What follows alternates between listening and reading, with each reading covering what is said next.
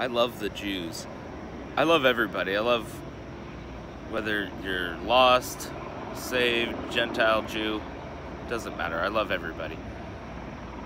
But the importance of the Jews is that they gave us the prophecies that we have, that we can now use to know that the Bible is true and know that Jesus Christ really is the Savior. Even though they said crucify him, and they're the ones who, the Jewish leaders at least, are the ones who said crucify him,